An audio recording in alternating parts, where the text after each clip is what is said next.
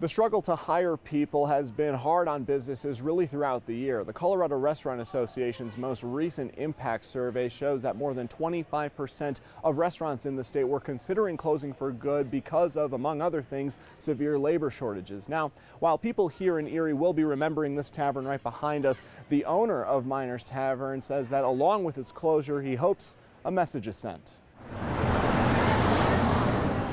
Hi, how are you? What do you say about a place Cheers. I'll put those mushrooms in for you guys. that holds so much history?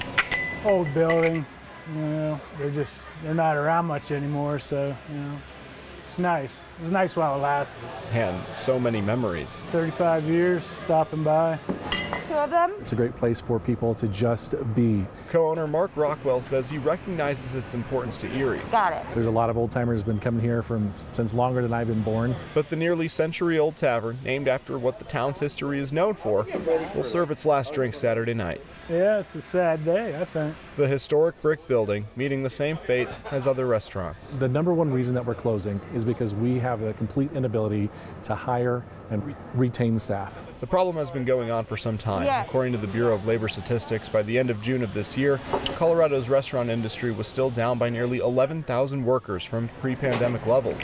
I'm incredibly sad, and it's soul crushing to lay off the staff yet again. For its customers Saturday, they'll soak in the good times. Good food. Can't go wrong with that.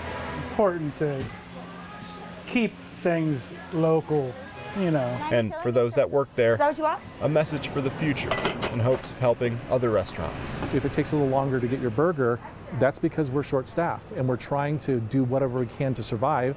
And when you take those workers and you tax them, they quit. Now this week, the Colorado Restaurant Foundation began accepting applications for its Denver Back to Work grant program. Those grants are to be used for things like hiring bonuses and trying to help retain employees as well.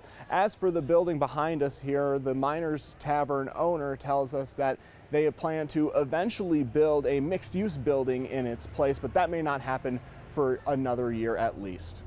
In Erie tonight, Luis De Leon, 9 News.